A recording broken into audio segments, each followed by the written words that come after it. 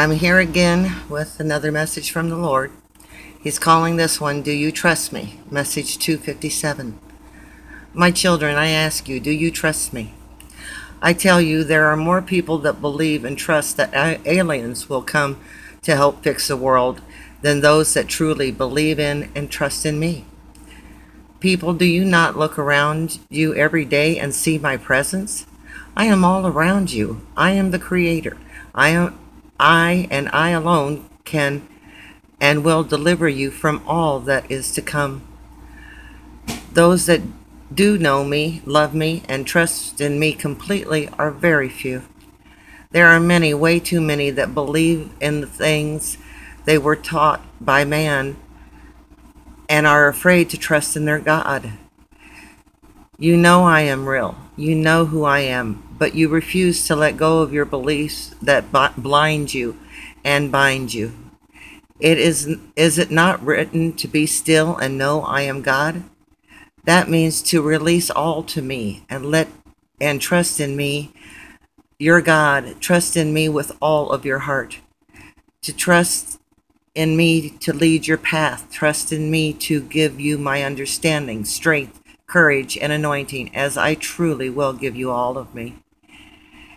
If you do not trust me now, how will you be able to trust me when the chaos is all around you?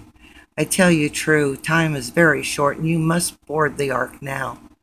I cannot and will not leave or forsake you, and I will do as I have promised.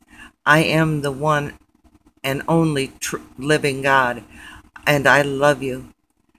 Do you remember the hard times you have faced in your life when you faced things that you should not have made it out alive?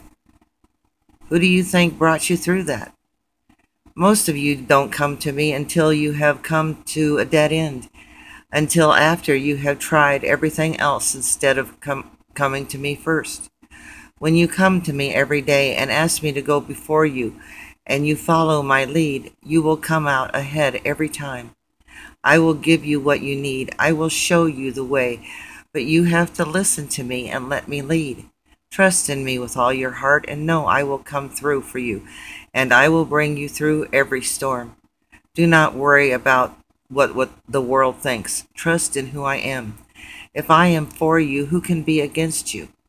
I am the way, I am the truth, and I am the life. Come to me, know my salvation, and know that I that is in you is mightier than he that is in the world.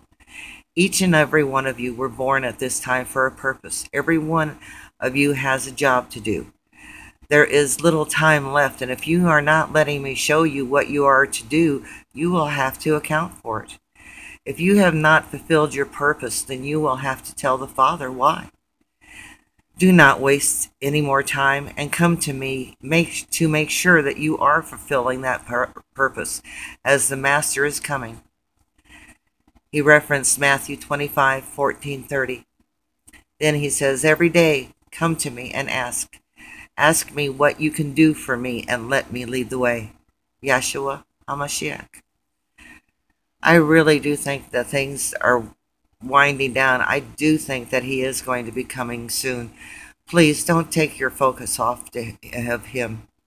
Let him teach you. Let him show you the way.